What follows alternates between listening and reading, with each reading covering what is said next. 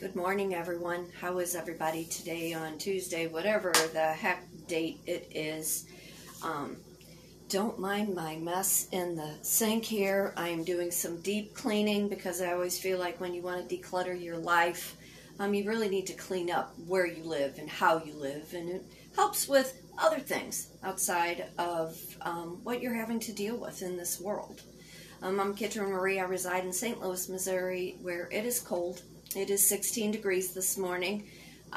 Been up early, went and got my car, dropped it off to go get inspected because there's some big things on the horizon and I need my car to get me back and forth. Got an opportunity that was offered to me out of state and I'm going to take it.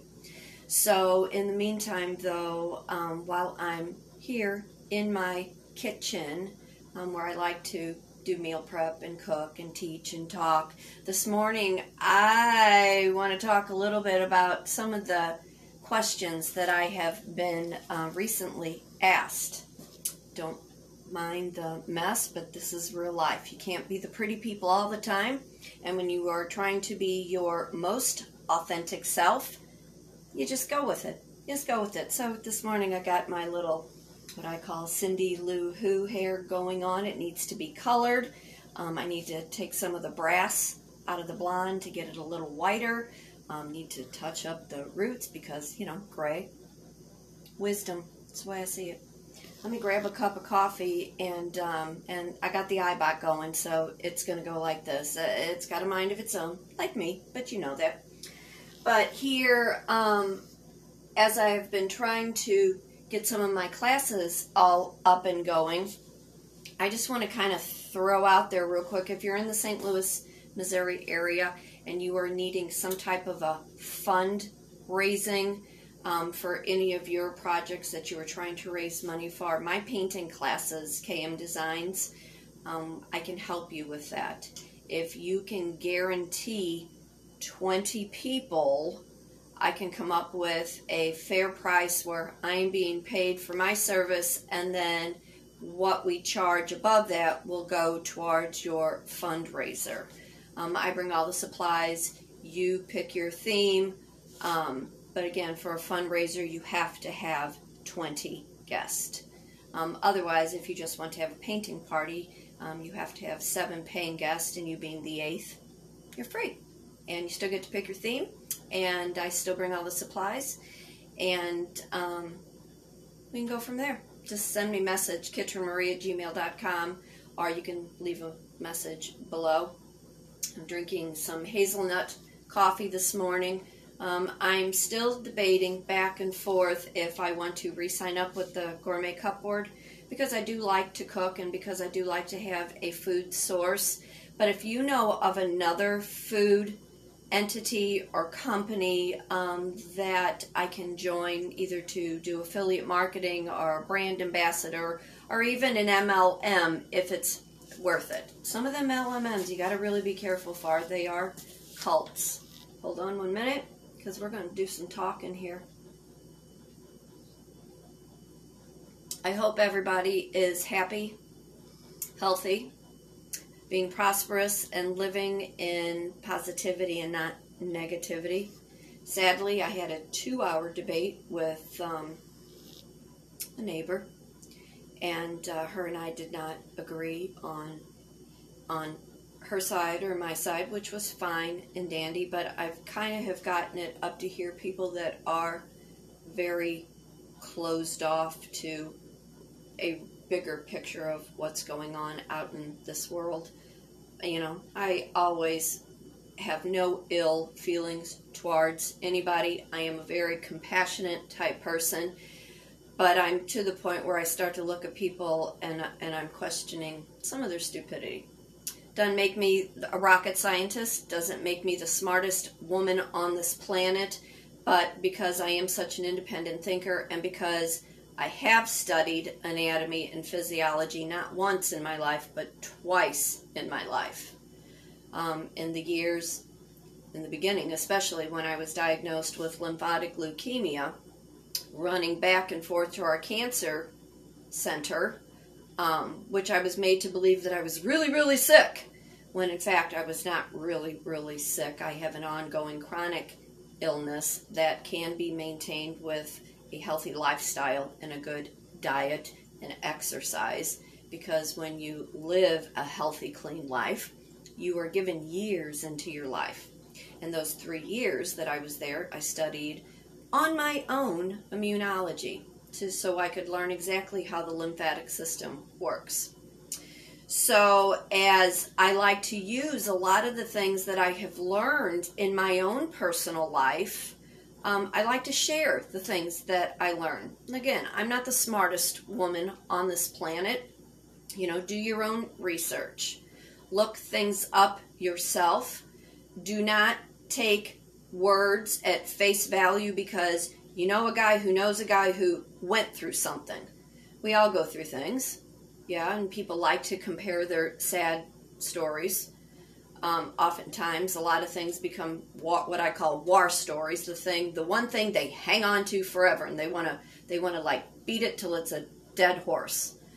And that's all on you. It really is. You just have to have an open mind and understand how your body works.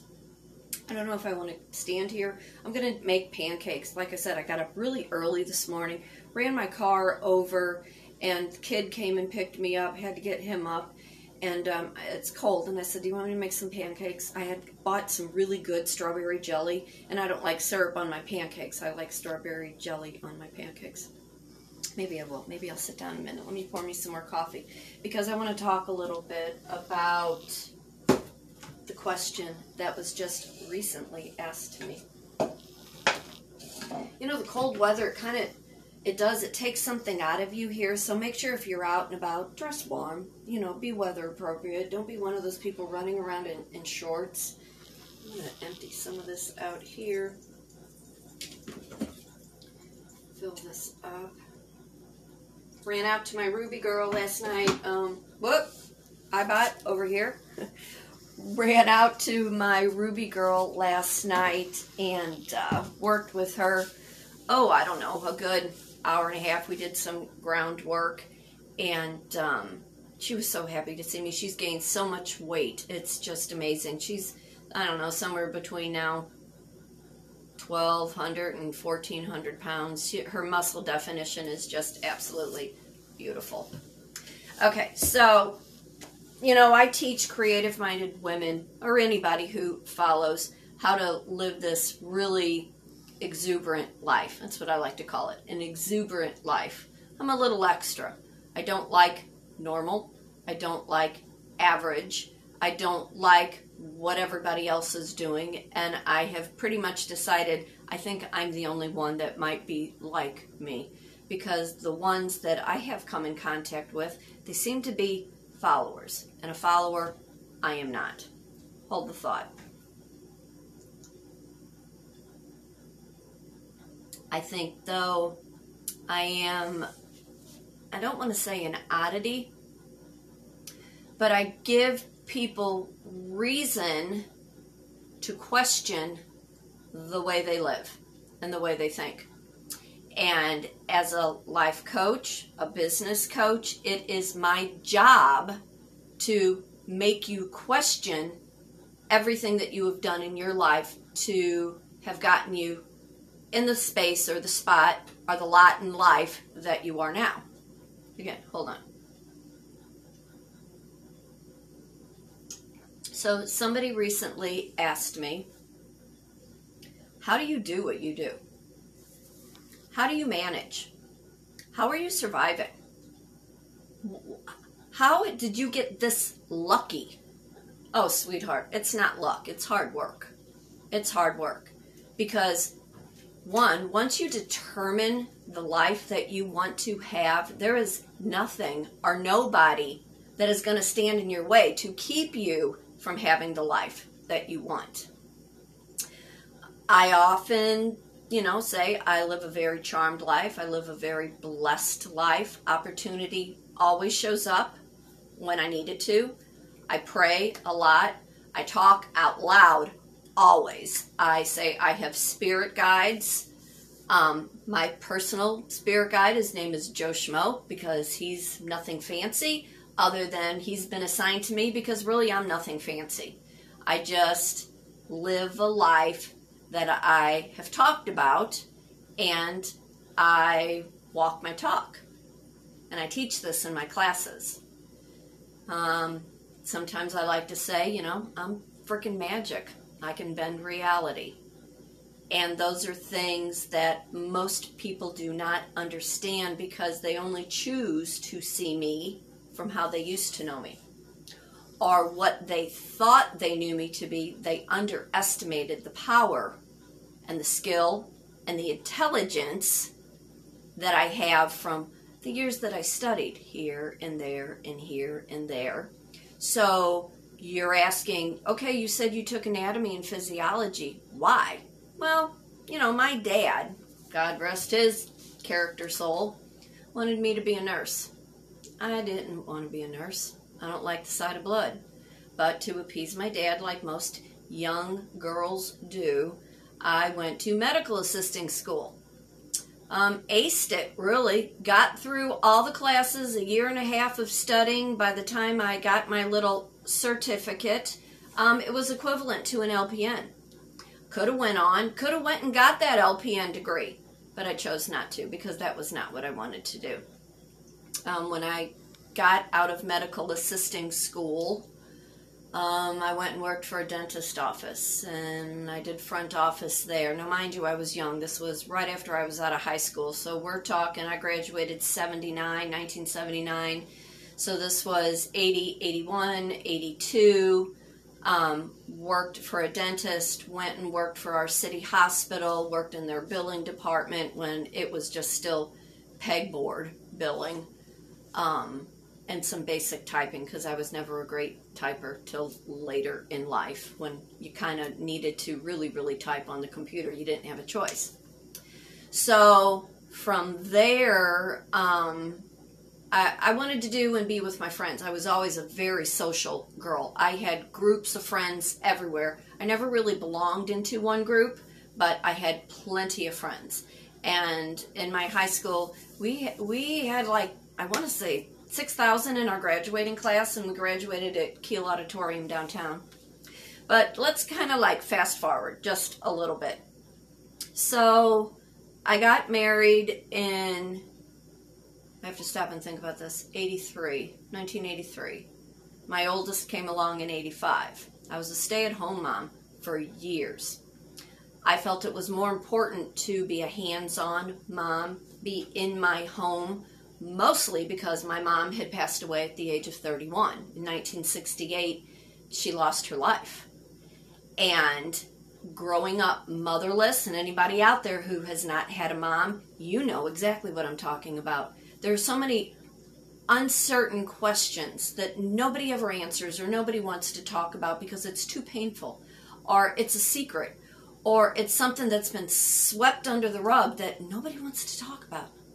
So by the time I had Jason and Rachel, I thought, I just want to be a mom. I want to experience what my mom did not get to experience. And I did that for years. My dad passed away in 1992, and by 1994 I was divorced. I was married then 11 years, had the 2 children. Knew I needed to do something after my divorce. And after losing my dad, I always say that was a very dark time in my life, because I was such a daddy's girl. And although Dad handed things to us very left-handed without some big lesson that came behind it, or a guilt trip behind money, I kind of feel like I lost my mind. I went to this place that grief holds you in. And because I was so unhappy in my marriage that I didn't know what I was going to do, or how I was going to do, or how I was even going to function in life. I was 32 years old, and here I've got these small kids, and I'm a single mom after being married 11 years and being a stay-at-home mom. And where all of my friends had went to school, they all pretty much all still hung in the same neighborhood, and it just so happened they were all started going to this one particular place. And I thought, you know what? I can either force feed you or talk you to death. And I think I'm just going to go wait tables. And I made really, really good money back in those days. I was making $900 a week, 4 days a week. And took my kids on vacations. They wanted for nothing. They went to a private school. And I was having the best of both worlds. I've never been a big drinker. Never. My dad was a functioning alcoholic, beyond a functioning alcoholic. And I didn't want to take that path. But I certainly learned how to make it work in my life where I could make money from it.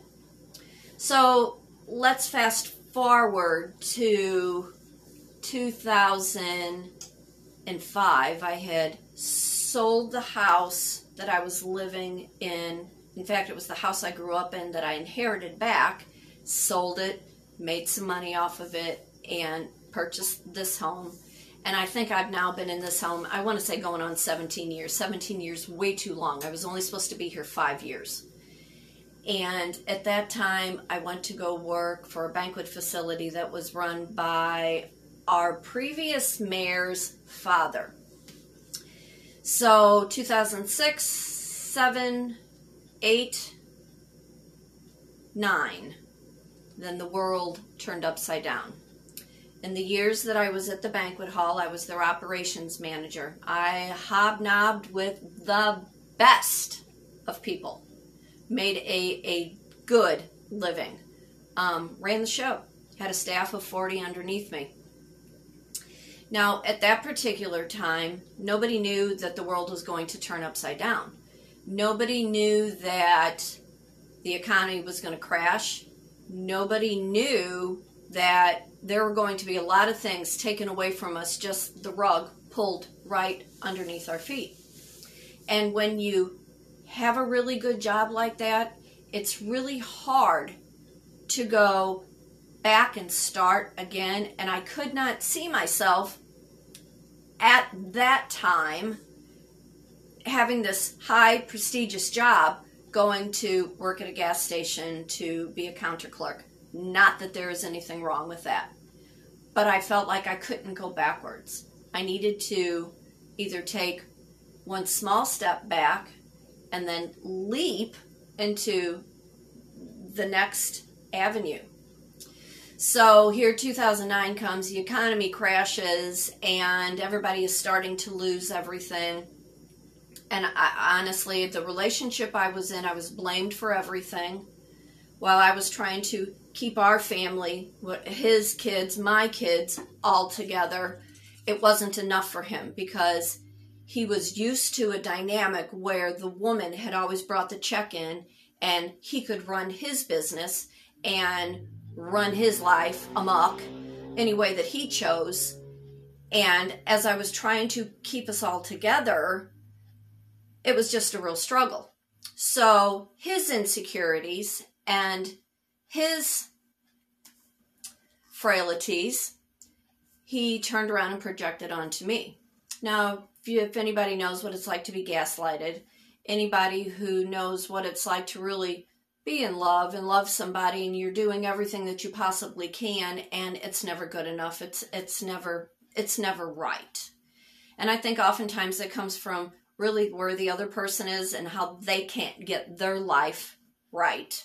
They can't find the magic path to get them where they need to be. So it's easy to turn it around and blame somebody else. So at that particular time, my daughter had had her first baby, my grandson. And I was home. I was collecting unemployment.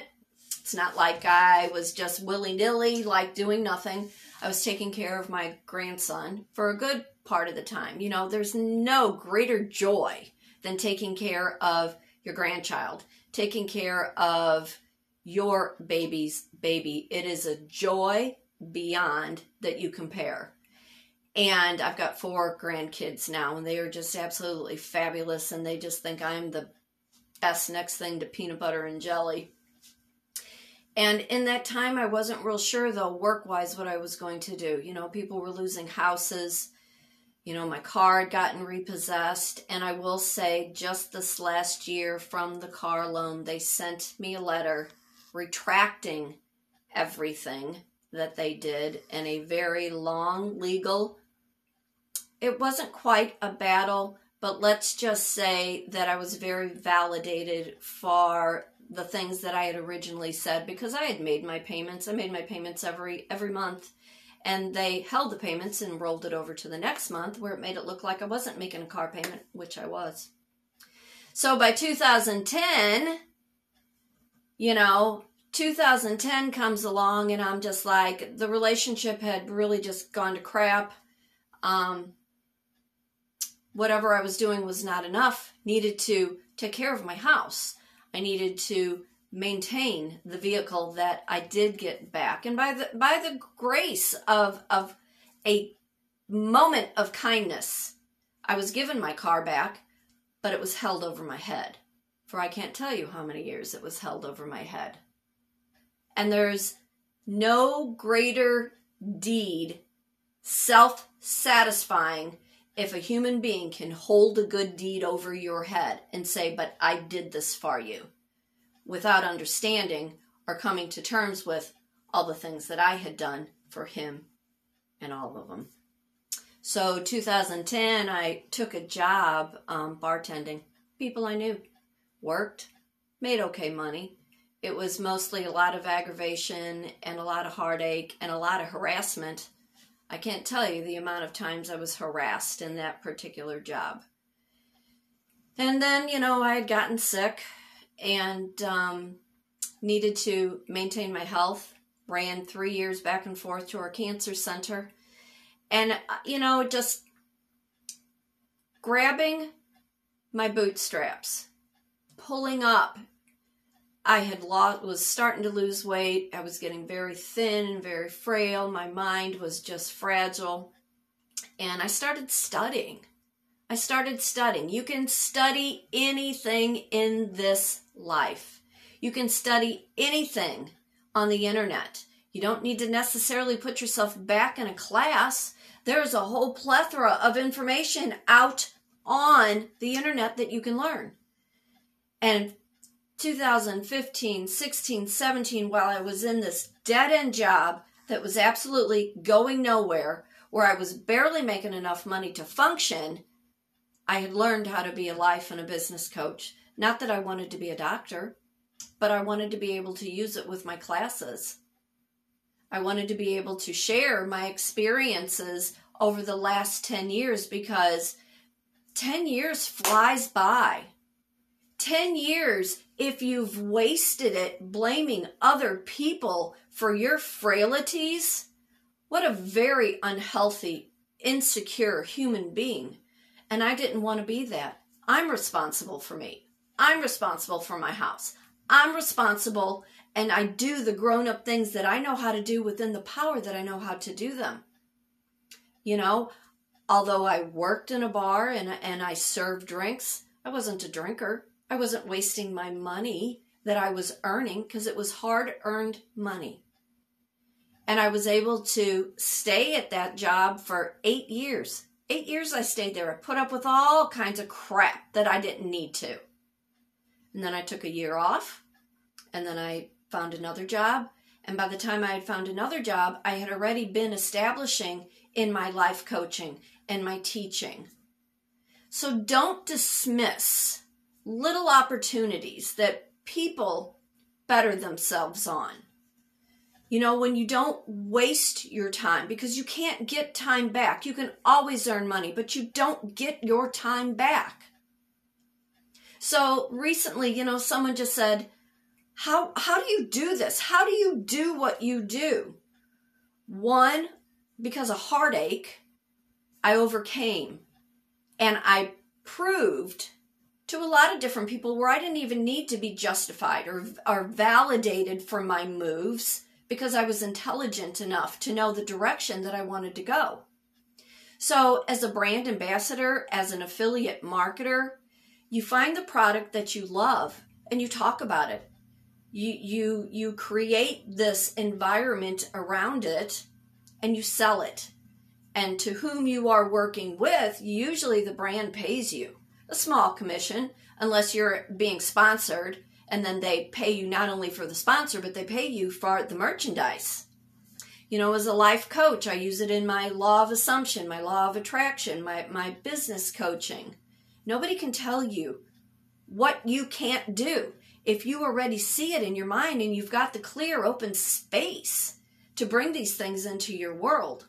My painting classes, I have taught up to 50 people in one of my painting classes. My painting classes are so successful and it's so fun, you don't really know what you're missing until you take the class. Where a lot of my bread and butter has been through my teaching, and all of my kit-isms have been shared with the things that I like to let people in on, the lessons of this life and what really is out there. If a person chooses to waste their life on a bar stool and blame somebody else because they couldn't meet a school payment or a house payment, that's their lack of character and ability to do the things that they needed to do for their own family. And although it was held over my head all those years, I can do this for you, I can get you a job here, I never once saw that other person take that same opportunity. It was too easy to blame me for the things that weren't happening in his life. So here we are, 2022. We have gone through the last 2 years of hell. People who have lost their way, people who have lost jobs, people who have suffered health. In some strange way, it's a replay of 2008 and 2009. You know, we don't know a direction in which we are going, and although I am very thankful and I am very blessed in the last 4 years, I have been made able to survive, and for that I will always be grateful. But I know in my mind where I want to go, and I don't want any entity or anything to hold me back. And now that I have this other opportunity that is coming along, I don't know where that will take me. It's all I know is I am leaving the space and I am creating a bigger volume for more business to come into my world. So for the person that asked me, how are you surviving? What are you doing? How are you making your money? This is how. This is how I've done it since 2013. You know, it's ebb and flow. It's some nights you don't sleep at all. Some mornings you get up and you're like, I just can't do this one more day. But there's always been that little guide in the back of my head, my Joe Schmo, saying, you've gotten this far, you're not going to stop now. So as I get ready to venture out on my next big opportunity, I will keep you all in tune with what's going on. I don't like to talk a whole lot about my private life because I don't need that validation. I don't need that recognition or somebody to say, "Atta girl, you did it." I don't need that. I'm secure and confident enough with who I am and what I do, how I do it, and why I do it. So I am Kitrin Marie. I reside in St. Louis, Missouri. I'm an artist, a writer, speaker, a life, and a business coach. I teach creative-minded human beings how to have this exuberant life. And if you are interested, I would love to have you in any of my classes. So for today, for tomorrow, take care. Be happy, be blessed, be thankful for everything that comes into your life. Remember, fate does turn on a dime, and really only you get to decide which side of that coin you want to be on. So I'm going to go make my pancakes now, feed my kid, and go pick up my car. So take care, and I'll see you all real soon. Bye.